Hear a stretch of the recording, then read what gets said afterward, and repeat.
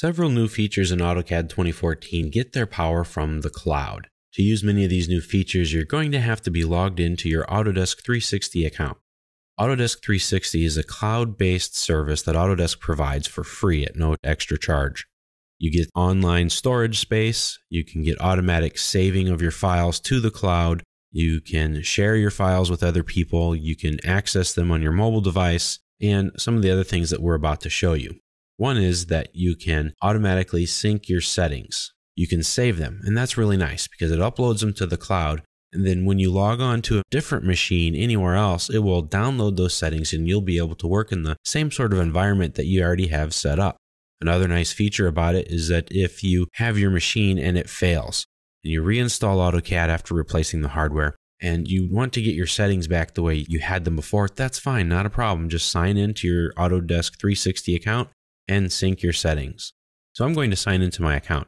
To do that, you come up here to the Info Center bar and you click on the Sign In button and you can sign into Autodesk 360. And if you want to learn more about Autodesk 360, just click here on the bottom.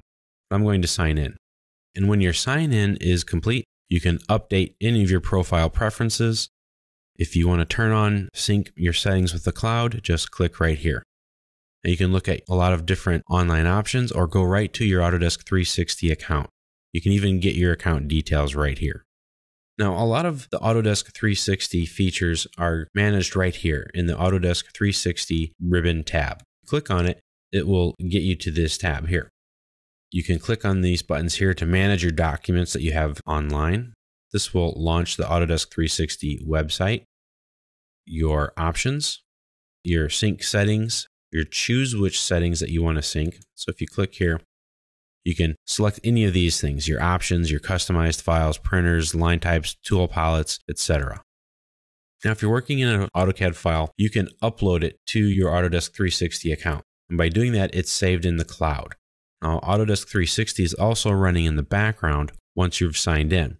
If you go to Save a File or Open a File, you'll notice on that dialog box that there's an Autodesk 360 button here on the left window pane. That is a folder that's created on the hard drive of your workstation. That's where all of your files are saved to on your local machine and are copied into the cloud. So you aren't relying completely on the cloud. So if you lose your internet connection, you can still access everything here. Now, if the files are different between the two for some reason, then you only have access to what's on your hard drive here. But that's okay. This is a nice little way to back up your files and to help manage them, especially when you want to share your documents or collaborate with other people with Design Feed, which we're going to look at here in another section.